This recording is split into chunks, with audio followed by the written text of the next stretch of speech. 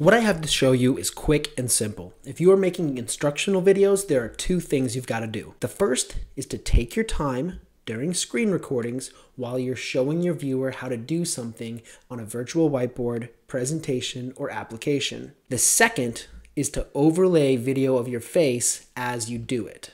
Let's talk about screen recordings first. This is a tutorial, so I'm going to show you how to set up screen recordings on an iPhone, iPad, and computer. But before I do that, I'd like to take just a moment to remind you to always take your time when you're doing a screen recording.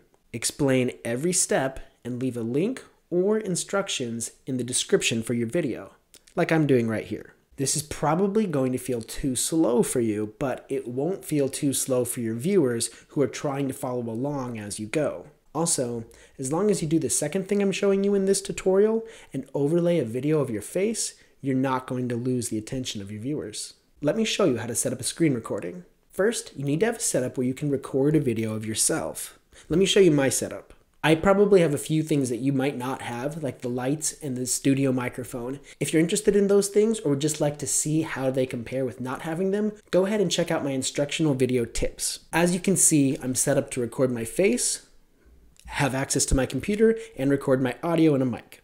I'd like to show you how to set up a screen recording on a Mac computer. This is going to be a little tricky though because I can't screen record myself setting up a screen recording. So what I'll do is I'll use my iPhone camera to show you what's on my screen. What I've done is I started by opening up QuickTime. QuickTime is already open because I'm using it to record audio. So if I wanted to set up a screen recording, I would go to File, New Screen Recording, and you'll see I get some options down here. This is where I can set up the microphone that I want to use. So right now I'm using my external microphone. And I can select if I want to record a portion of the screen or the entire screen. So right now I've got my selector, the little dotted line around the entire screen. But if I wanted to, I could drag it to focus on a smaller portion of the screen.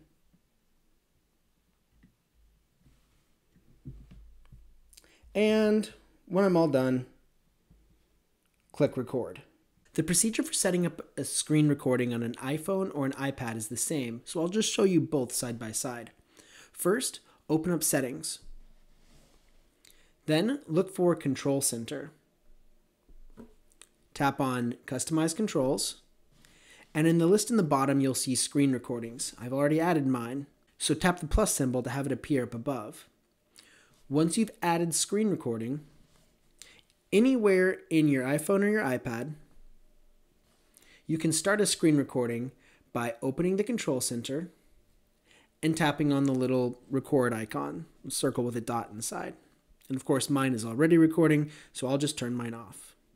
It'll save the screen recording to your photos, and from there, you can export it or airdrop it to your computer where you do your editing. Once you have your screen recording set up, make sure to start recording on the camera that's recording you and the mic if you're recording audio separately. So when you're all done, you're going to have three files: the video of yourself, the audio file, and the screen recording. I'm now going to show you how to bring those all together into one video using iMovie. This video assumes you already have a basic knowledge of how to use iMovie, like setting up a project and splitting video clips and audio clips. I cannot emphasize this enough. If you are making an instructional video, it is going to be so much more engaging if the viewer can see your face while you're doing the explaining.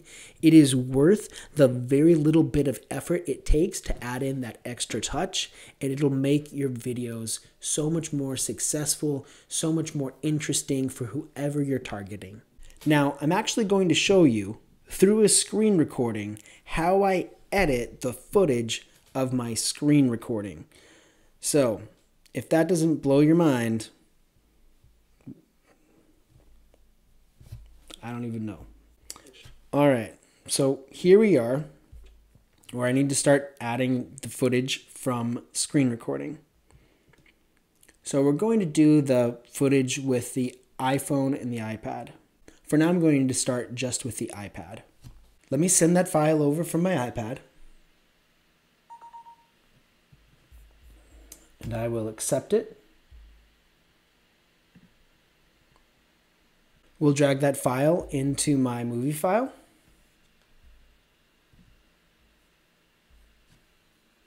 And then I'm going to take the file from the video. So I called it screen recording video. I'll drag that and I'll put it in on top. Before I add the audio from the microphone, I just want to align the two videos together. So to do this, I'll click on the one on top, the video of me, and I'll select Picture in Picture. This option can be found in Video Overlay Settings. Once it's a picture in picture, you can drag it around. Place it where you want it. And now I'm going to look for the part in the video where I say that I'm going to open up the settings. I'm going to drag the video where it needs to be so that my spoken cues align with what I'm doing on the iPad.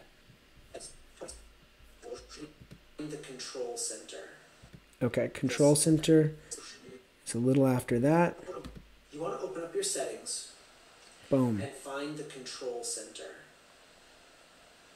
There's control center. Okay. Now with the iPad, you can see that it's clipping off on the sides. That's because of the dimensions of the screen. So I'm going to select Fit. That's going to give me black bars on the side of my video, but at least we'll be able to see the entire iPad screen. In my case, I'm going to put the iPhone video on the side, so that's okay with me. We'll click on the check mark to verify that that's how I want it. You want to open up your settings and find the control center.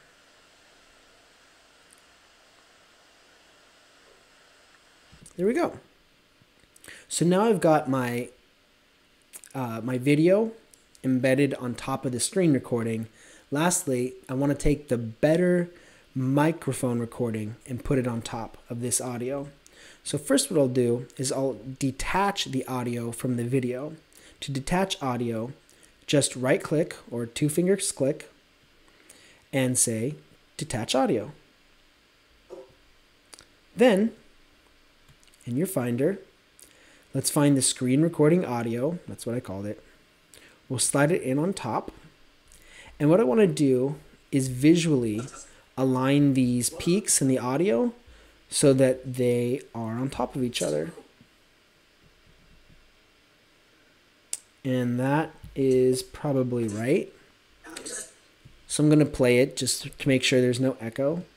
There's a little bit of an echo. I think I need to slide over a little bit to the left. To set up screen recording. That's almost perfect. Now I'll delete the poor quality audio. And now I've got the microphone audio on top. To set up screen recording on an iPhone or an Nice. iPad, procedures. All right, so I'm going to take a few extra steps to add the iPhone image on top of that. And then I'm going to put the video of myself as I do screen sharing with the laptop.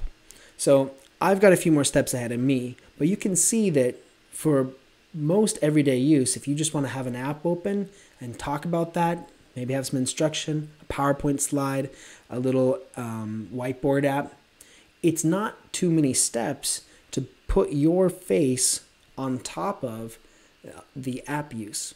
I hope this video was useful to you. If you liked it, please give it a thumbs up and let me know in the comments what you have questions about. My name is Ben and I have a YouTube channel about innovation. Sometimes I like talking about technology, other times I like talking about education, and then of course I like talking about how technology can be used in education, such as in videos like this. If that sort of thing interests you, please subscribe and hopefully I'll see you next time. Thanks for watching.